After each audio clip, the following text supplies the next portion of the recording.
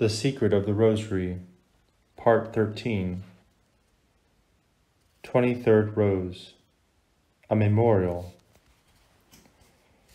Jesus Christ, the divine spouse of our souls and our very dear friend, wishes us to remember his goodness to us and all his gifts, and wants us to prize them above all else. Whenever we meditate devoutly and lovingly upon the sacred mysteries of the Rosary, our Lord has an accidental joy, and so has Our Lady and all the saints in heaven.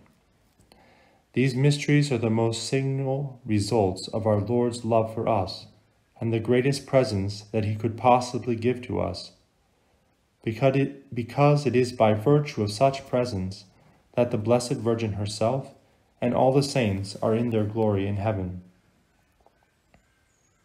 One day, Blessed Angela of Foligno begged our Lord to let her know by which religious exercise she could honor him best. He appeared to her nailed to his cross and said, "My daughter, look at my wounds." She then realized that nothing pleases our dear Lord more than meditation upon his sufferings. Then he showed her the wounds on his head and revealed still other sufferings to her and said, "I have suffered all this for your salvation. What can you ever do to return my love for you?"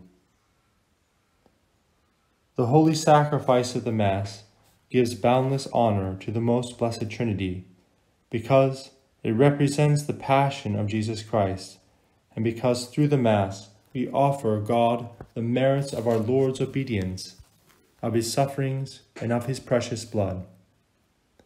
The whole of the heavenly court also receives an accidental joy from the Mass. Several doctors of the Church, together with St. Thomas Aquinas, tells us that, for the same reason, all the blessed in heaven rejoice in the communion of the faithful, because the Blessed Sacrament is a memorial of the passion and death of Jesus Christ, and that by means of it, men share in its fruits and work out their salvation. Now the Holy Rosary, recited together with meditation on the sacred mysteries, is a sacrifice of praise to God, to thank him for the great grace of our redemption. It is also a holy reminder of the sufferings, death, and glory of Jesus Christ. It is therefore true that the Rosary gives glory, gives an accidental joy to our Lord, to Our Lady, and to all the blessed, because they cannot desire anything greater or more contributive to our eternal happiness than to see us engaged in a practice which is so glorious for our Lord and so salutary for ourselves. The Gospel teaches us that a sinner who is converted and who does penance gives joy to all the angels. If the repentance and conversion of one sinner is enough to make the angels rejoice, how great must be the happiness and jubilation of the whole heavenly court, and what glory for our blessed Lord himself to see us here on earth meditating devoutly and lovingly on his humiliations and torments, and on his cruel and ignominious death. Could anything possibly touch our hearts more surely than this, and be more calculated to inspire us to true and sincere repentance? A Christian who does not meditate on the mysteries of the Rosary is very ungrateful to our Lord, and shows how little he cares for all that our divine Savior has suffered to save the world. This attitude seems to show that he knows little or nothing of the life of Jesus Christ, and that he has never taken the trouble to find out about him, what he did and what he went through in order to save us. A Christian of this kind ought to fear that, having never known Jesus Christ, or having put him out of his mind and heart, he will disown him at the day of judgment, and will say reproachfully, "Amen, amen, I say to you, I know you not." Let us then meditate on the life and sufferings of our Lord by means of the Holy Rosary. Let us learn to know him well and to be grateful for all his blessings, so that at the day of judgment he may number us among his children and his friends. 24th Rose. Means of perfection. The saints always made our Lord's life the principal object of their study. They meditated on his virtues and sufferings, and in this way they arrived at Christian perfection. When once Saint Bernard began this meditation, he always continued it. At the very beginning of my conversion, he said, I made a bouquet of myrrh, made up of the sorrows of my Saviour. I placed this bouquet upon my heart, thinking of the stripes, the thorns, and the nails of his passion. I used all my mental strength to meditate on these mysteries every day. This was the practice of the holy martyrs too. We know how admirably they triumphed over the most cruel sufferings. Saint Bernard says that the martyrs' wonderful constancy could have only sprung from one source: their constant meditation on the wounds of Jesus Christ.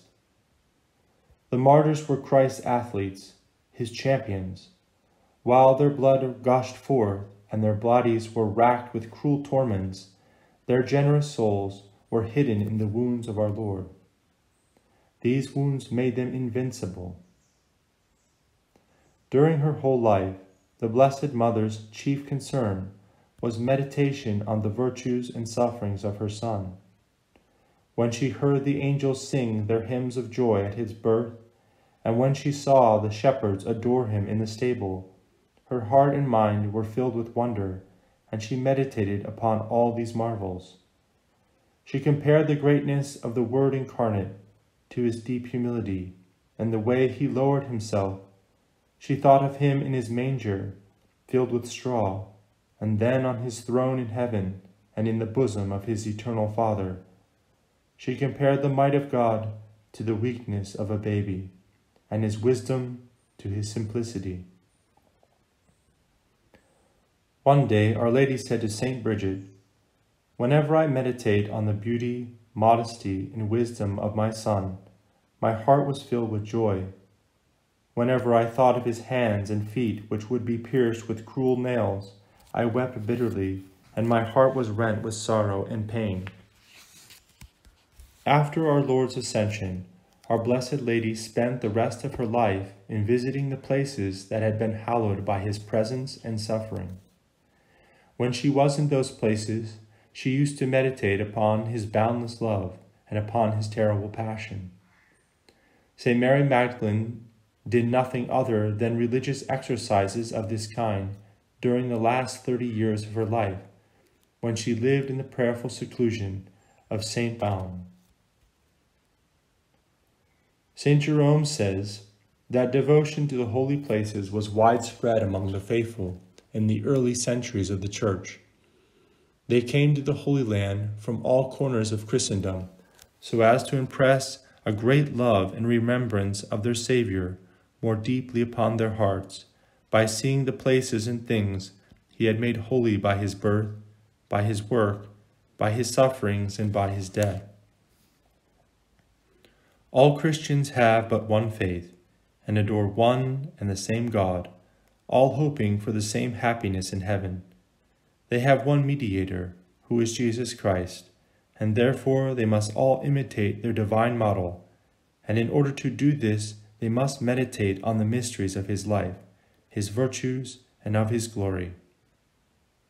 It is a great mistake to think that only priests and religious, and those who have withdrawn from the turmoil of the world, are supposed to meditate upon the truths of our faith and the mysteries of the life of Jesus Christ. If priests and religious have an obligation to meditate on the great truths of our holy religion in order to live up to their vocation worthily, the same obligation, then, is just as much incumbent upon the laity, because of the fact that every day they meet with spiritual dangers which might make them lose their souls. Therefore, they should arm themselves with a frequent meditation on the life, virtues, and sufferings of our blessed Lord, which are so beautifully contained in the 15 mysteries of the Holy Rosary.